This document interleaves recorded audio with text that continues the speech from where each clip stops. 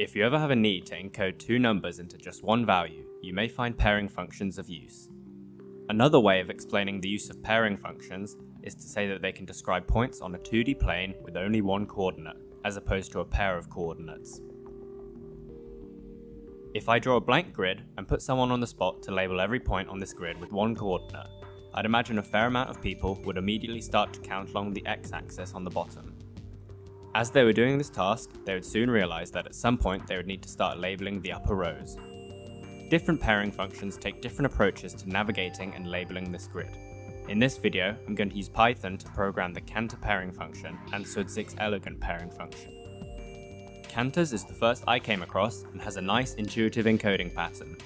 However, Szudzik's pairing function is in my opinion better because it has more efficient value packing.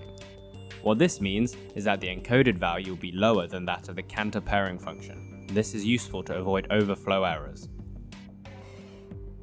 Before I explain either function, I'm going to write this boilerplate code to get some input. Cantor's pairing function makes use of triangular numbers. The triangular numbers sequence represents the number of dots needed to form equilateral triangles of increasing size. Another way of conceptualizing the sequence is that each number is the sum of all the previous numbers.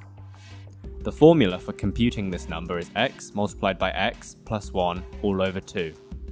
Now, to write the pairing function, we're just going to find the triangular number of the sum of the pair of coordinates, and then we'll add the y value so we get unique values at every point. Redrawing the blank grid and filling it in with all the encoded values that this function returns, you can start to see a pattern emerge. I can draw arrows between all consecutive values to illustrate that the function works diagonally up and left, and then back to the next value on the x-axis when it hits the y-axis.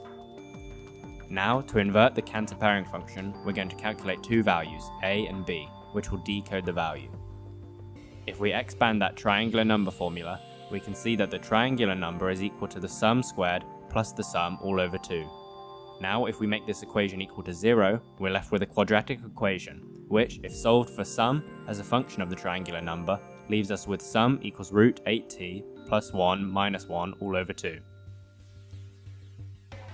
So, when inverting the function, we can put z into this equation, and since we know that z is the triangular number plus the y value must be z minus the triangular number.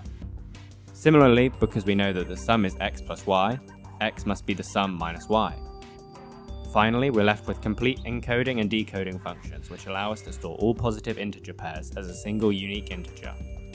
We can check our output against this grid, which shows us what the encoding should look like. Now let's check out Szudzik's elegant pairing function, which takes up fewer lines of code, but perhaps is a bit harder to explain.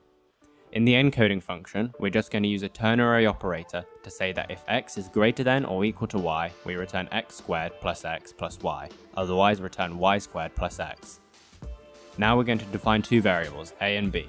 A is going to be floor root z, and b will be z minus a squared. Looking at the pairing function, imagine we return y squared plus x. To find out what y is, we can square root the value, which should be y squared plus something, to find y plus a little bit.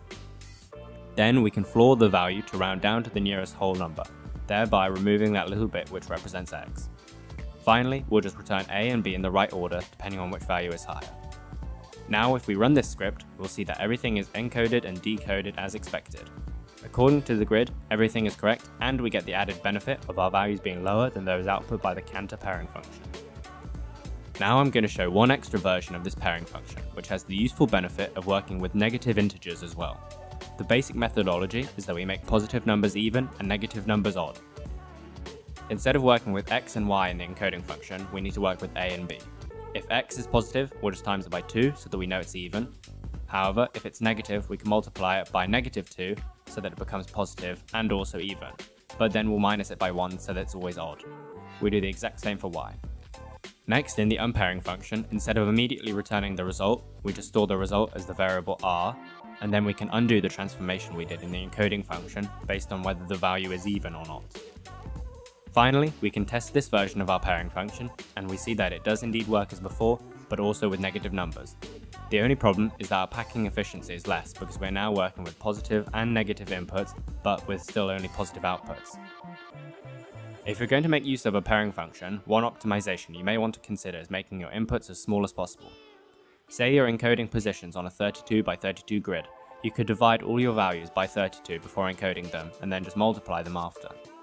Another scenario is that if you know all your values will be over a certain value, you can minus that value before encoding it and add it back after. With that said, that's it for this video. I hope it's been interesting and informative. If you have any questions or thoughts, definitely leave a comment below about the video, about my code, or with any ideas for future topics. Also, if you want to see more kinds of these videos, please leave a like, subscribe, and hit the notification bell. I'll see you in the next video.